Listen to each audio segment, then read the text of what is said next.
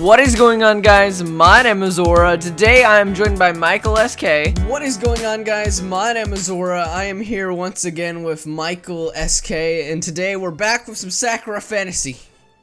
Hell yeah, boy. What happened in the last episode? The sky fell, or the sky fell? I think there was some. I think there was like a meteor or something. I don't really remember. I think it was a falling star, but that's a meteor. Hey, man. I don't know. Anyway, everyone is on edge after the star fell from the heavens. Never before has something fallen from the sky, so everyone has a theory as to what it means. The most popular one is that the end times are coming. But aren't they already here? I don't know any other cities that are still standing. The capital is the only place which has managed to thrive in the blighted wilderness. The last time we heard any news from another city was 10 years ago. I can't help but think they're gone too, unless they became isolationists like us. There might be a chance that it's still thriving. My farseeing can't reach far enough for me to confirm it. So aren't we already on the edge of destruction? We're probably building our own tomb in a feeble attempt to keep the darkness out. Well, wall after wall, defense after defense. But for all that, there is something that everyone knows all too well. The capital stands alone against the darkness around it. No matter how mighty it is, it still stands alone. An empire's strength is entirely not just its capital, and we have lost nearly everything. I think this is your choice. I can understand why people are afraid, or I prefer optimism. Let's go for the optimism, man. That's a really bleak outlook, though. I like to be more optimistic than that. If we doubt, then we'll be consumed by the darkness. I, of all people, should know that we cannot doubt. But it's hard to ignore all of the doomsrays who walk through the streets of the capital. Everyone is afraid. They've been afraid for a very long time, but the falling star brought those fears to the surface. There's been some talk that the council plans to promote novices much earlier than they should too. The soldiers and guards around the capital are being stretched thin. More are needed if they are to maintain order. The noble woman's words have haunted me since we last spoke too. Did she call that star down from the sky? What do the stars have to do with her? I should talk with Gwen about this. She knows her history a lot better than I do. I thought life as a soldier would be a lot simpler than this, but it's only become more complicated. I'd love it if all my problems could be solved just by stabbing a few monsters. It seems that life isn't so simple, though. I need to go see Gwen today. There should be a brief moment before I have to leave for guard duty. In fact, I better hurry up and visit her. To my surprise, Gwen wasn't anywhere near her office today. After wondering, I found her standing out in the training grounds looking dazed. Why is she out in the training grounds of all places? Shouldn't she be in her office right now? Gwen, can I speak with you? When she looks at me, the look on her face is everything. What is it you want, Raelin? Check if Gwen's okay. Gwen's obviously sleep deprived. I should check if she's okay. You didn't get any sleep, did you? It's not like I need to ask that. The dark rings under her eyes say more than enough. None at all. Since that star has fallen, there has been a lot of unrest in the city. The amount of letters being sent back and forth between barracks, it's a nightmare. I'm taking a rest from it right now. My fingers would snap in half if I had to write another signature. So what do you need? I could use a distraction. Just thinking about more paperwork is gonna make me pass out. Do you remember any tales about Ardina which involves the stars? Stars? Why stars? Does this have anything to do with that falling star last week? I'd be lying if I said it didn't. Gwen gives me a weak smile. You're always so curious. I can't recall any at the moment, but there may have been some. I'll have to request some leave time to visit the castle's library. After this stack of work, there's no way Kira would be willing to deny me anything. Thank you once again, Gwen. Before I'm about to leave, she calls after me. Can I ask for a favor in return, Raelin? When you're not busy, could you do some farseeing for me? Just whenever you're ready. I can tell that she's just about to collapse. I'd better go get her to a bed. Okay, I will do it. Just go get some sleep now. Thank you, Raelin. I think I'll do just that. Some small part of me feels slightly envy. I can't take days off like she can. No, now's not the time for petty jealousy. I have guard duty at the castle today. I need to go get ready. As I arrive to the council chambers, I'm just in time to see the councilmen shuffling in their seats. They begin as they always do with a list of items to discuss and address. It seems like it's going to be another boring day with these councilmen. The guardsman from the week before is also here too. Welcome back. I hope you're ready for more drowning. I know that I'm not. I can't say that I am either. Just bear with me then. Think of it as a training exercise. That doesn't make it sound much better. What's the councilmen are debating about today? Seems to be the best way to cart supplies though through the city. You're well aware that our roads are becoming very hard to navigate. The population density of our capital has become nearly unmanageable. How exactly do we provide a way in order to reduce the traffic on our roads? Why don't we simply build more roads then? But that's what we're already doing. These roads are becoming choked faster than we can build new ones. Then obviously the problem is that we're not investing enough resources into this. Might I also remind you that the streets are almost becoming labyrinth-like? Our best architects are already overloaded with work, simply figuring out how to add more roads inside the city. What we need is to... After a while, I just let my mind drift out of my body. Listening to them is extremely draining. I wonder if anyone has died of boredom while on guard duty for this chamber. Maybe I should do a bit of farseeing while I wait for these idiots to finish talking. I'm thinking about what's happening at... This is yours. The barracks or the bathhouses? I think we need some excitement, Aura. Let's go farsee into those bathhouses. We need some excitement here, man. There's so much I've heard about the bathhouses. My curiosity is going to make my head implode unless I find out more. It'll also put me as far away as I can possibly be from the council chamber, so I will gladly suffer through it. As my vision changes, I see... Gwen? Hell yeah, boy. Hell yeah. She's lying on some kind of stone slab, her chest pressed up against it. There's not a single shred of clothing covering her at all. All of her pale skin is shown. I can see small streams of water coming from her flowing golden hair. Enchanting lights hang from the ceiling, radiating warmth which I can visibly see shimmering in the air. I had no idea what it was. I had no idea that it was such an elaborate setup inside those baths. Gwen shifts slightly, like she's uncomfortable. The movement is enough to make her body quake a little bit. She turns her head to the right. This is a bit hot for my liking, actually. Could you please turn it down? A few seconds later, the lights of the crystals dim a bit. She smiles in approval. Perfect. Thank you. Gwen doesn't seem out of place with any of these...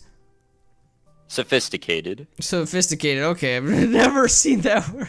I'm such an idiot. We're all idiots, man. No worries.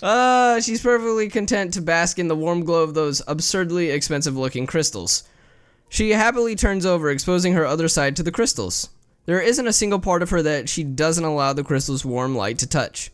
Steam rises from her body, obscuring my view of her slightly. She stretches herself out, laying her body bare before the crystals.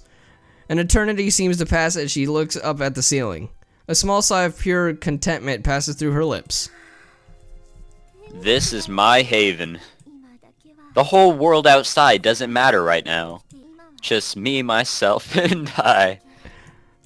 She turns back over, allowing her eyes to close as she leans forward onto her chest. I don't think she could be happier at the moment, if she wanted to be. Being here really does fill her with joy. It's like I'm adrift on an ocean of warmth. She shifts herself slightly, trying to move her lower body beneath the cluster of crystals.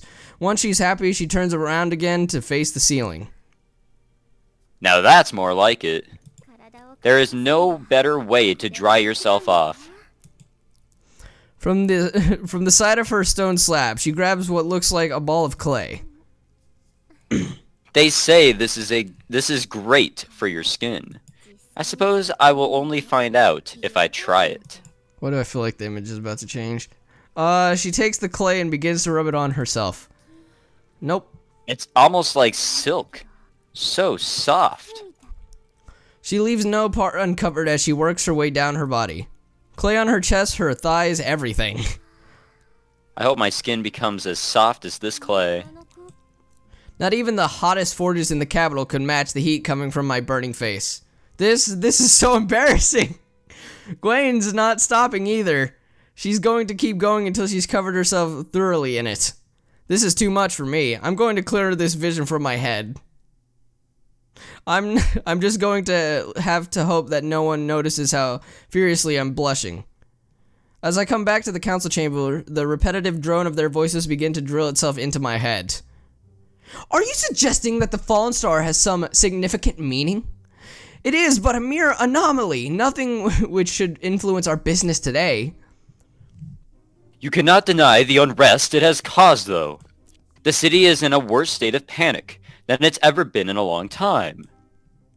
What course of action do you suggest we take in order to stifle this panic? More guards patrolling the streets. We have to ensure law and order. Doomsayers are to be arrested on sight too. We can't have them fear-mongering. But we barely have enough soldiers as it is. We may have to dip further into our reservoirs of novices. As much as I doubt they'd help, I'm afraid we have no choice. All in favor in promoting more novices? All councilmen voiced their agreement with the plan. Then we have settled that matter. As a summary, promote more novices, arrest doomsayers, and put more soldiers on the streets. Even though his face is covered by his helmet, I can tell what my fellow guardsman is thinking. Leaning over, he whispers to me again. Welcome to week 2. It only gets worse from here. You'll go mad if you listen to them for too long. I can see you're learning to not listen to it though. In fact, you nearly fell asleep there. I nearly collapsed while farseeing. I better be more careful with it in the future. I know it's hard, but just stay awake for a bit longer. They usually conclude their business within an hour. I can put up with this. We just need to put up with it. You make a fair point. It's useless to complain. Moving on to another important matter now. Have we had any news from the scouting parties we sent into the mires? None! They're definitely dead by now. I see. Then there is nothing to be discussed here. How could he be so cold? Those soldiers are dead due to their poor decision making. Perhaps life is cheap when you make it to the top. This brings me back to my previous point last week. Are you still all opposed to the idea that these beasts are intelligent? We have already debated this. The dead scouting parties do not mean that the beasts are intelligent. We need proof and evidence before we can act. The next time we are willing to take a risk, we should devise a means of testing them. So send more people to their deaths? The dead can't tell us anything, Councilman.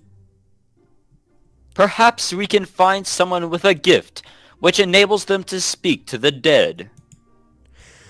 Would such a gift even exist? Even so, how would we find someone with a gift so specific?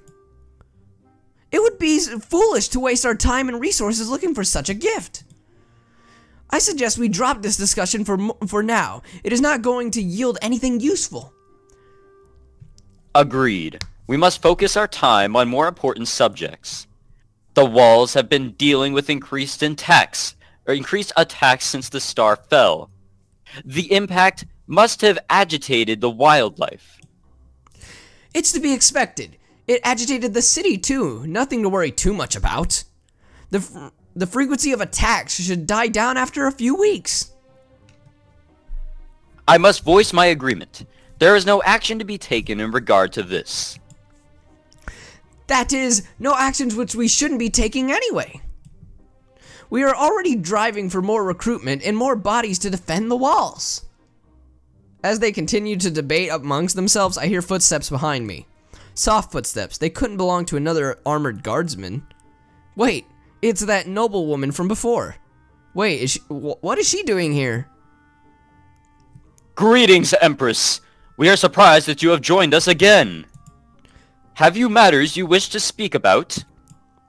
Empress? I knew it! I called it! It's so obvious, man. I know, but I'm still gonna compliment myself and just feel like I'm the only one who thought so. The Empress herself? That's who she is! I spoke to the Empress directly and I didn't even know? I am here to put forward a request, Councilman. Wait, was I the Yes. was I this person? You were, like, you talked very slowly. Alright, gotcha. Something about her has changed.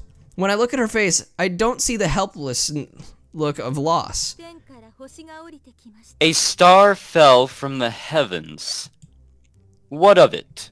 There was light, there was noise, then there was nothing. I am sorry, my Empress, but we do not see why that star matters at all. That emotionless mask Ardrina wears is breaking. She's really agitated. I can't help but fidget as I watch her. The star? It's about the star, isn't it? What does the star mean to you, Ardina? Why won't you talk about it? That star does matter, Councilman. It could mean everything for us as a people. Could you explain why or provide any proof of that claim? Another question. What do you even want to do about that star? Oh wait, that's me. I was like, wait, Aura, why aren't you talking? I almost talked for her too. God damn it. I request for a group of warriors to seek out where the star landed. Deathly silence permeates through the chamber. All of the councilmen simply look at her.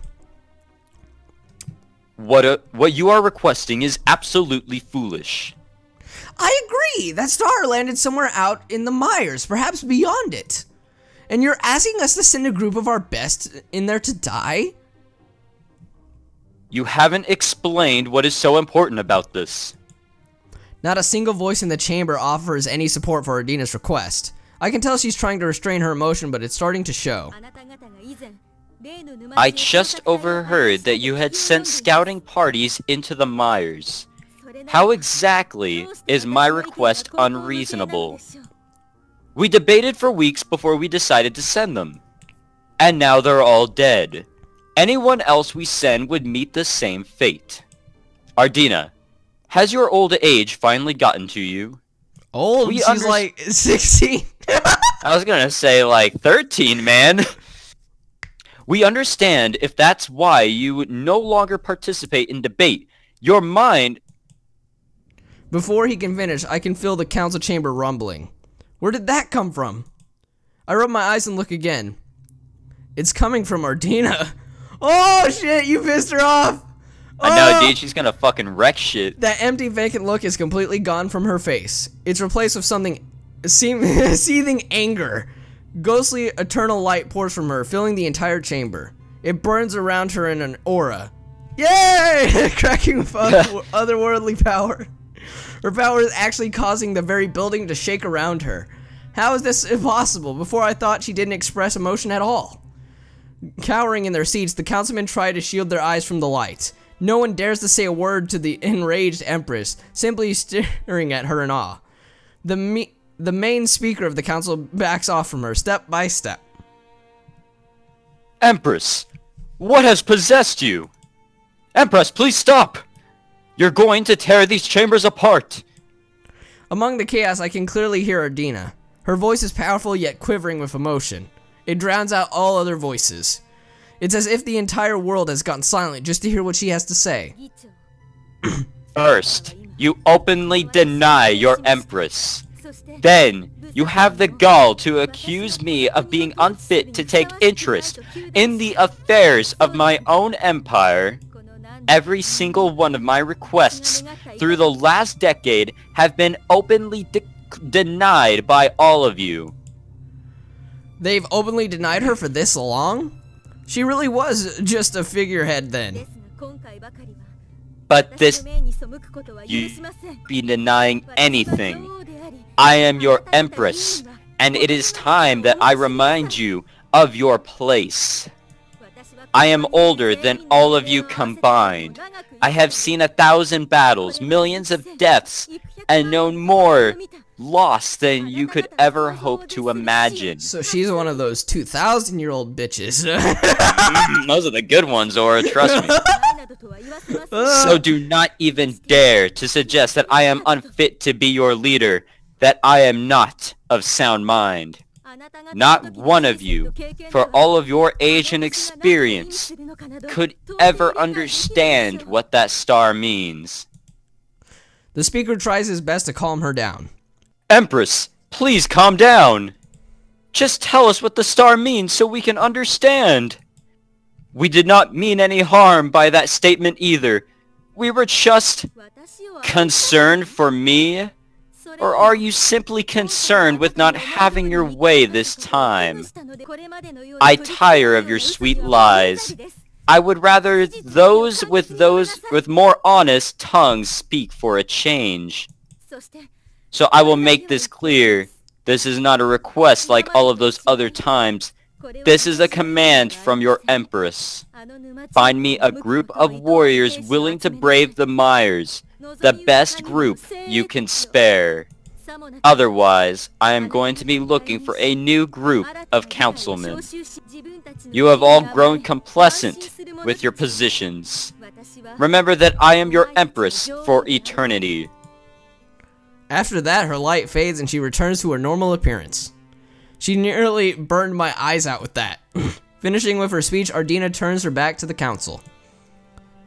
She takes a moment to look at me before she's gone again. Did I just see the Empress of the Legends? The one who glowed with light and banished the darkness with her footsteps? When I looked back at the council, all of them looked terrified.